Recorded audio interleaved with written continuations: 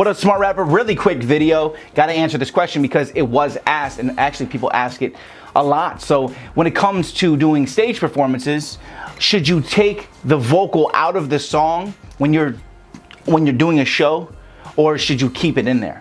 I'm gonna give you a really quick answer on that, and then you're gonna get smarter right after the intro. I'm Rob Level. This is SmartRapper.com. Let's get into it, Smart Rapper family.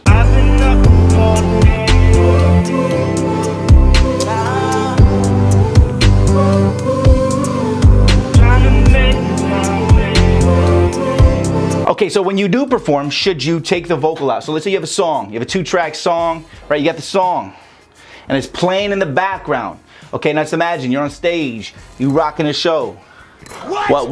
Rocking the show, right? Okay, when your vocals are playing and you're talking out of the microphone, you're also coming out of the speakers. Okay, so what you don't want to have happening is your full track playing with your real vocals on there. Because when you're talking to it, now it's distorting. Because you're talking over the thing that's already talking and you're not matching it exactly. It's going to sound not so bueno. You know all right, not so good.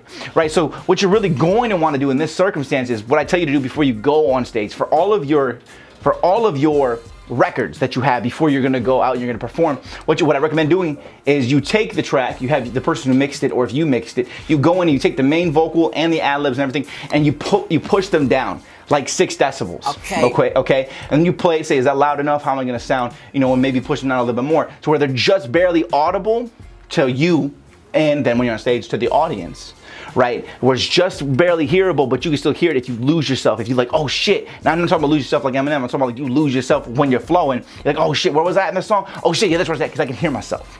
Right, so that's what you want to do. Now, oftentimes, a professional artist takes it out completely and does the song, just does it. But that takes practice. That's like a lot. After you do a bunch of shows, you'll get used to doing that, and you're gonna have to do that over time. But when you're beginner shows, you're not doing huge venues, you know, get a place that can hold probably like 300 to 500 people, or maybe even a little bit more. You can do it where you just push down that, okay, and you're gonna get on stage, and you're still gonna sound good, especially if you got a hype man with you, he's helping you go through it, right? Yes, so that's really the quick answer to that. Is you should definitely at least lower the main vocals, okay? Now, oh shit, before I forget.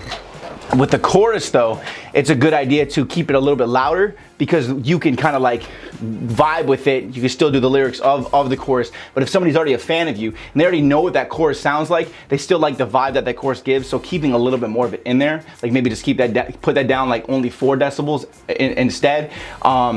Then you could go along with it. People like that vibe. So like that's from my experience. So 6 decibels down on your main vocals and ad-libs and voiceovers. Push everything down, okay, to where you still barely hear it. And then with the chorus, put it down about 4 and go over that, okay? And then when you get really good, you'll keep the chorus in there so people can vibe to it, but to take out the main vocals completely inside of your verses and be able to just rap them, okay? And then your hype man will do your ad-libs and everything else like that, or you keep your ad-libs in there.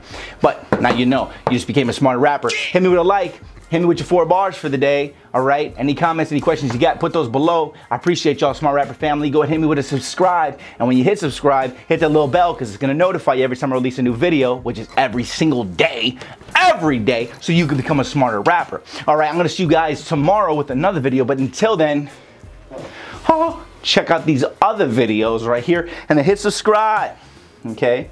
Hit subscribe, and then check out my other channel too, okay? That's all I'm asking. That's all I'm asking. Hey, what do y'all think too? Again, I gotta ask again just so I get everybody's opinion. What do you guys think about this outro right here?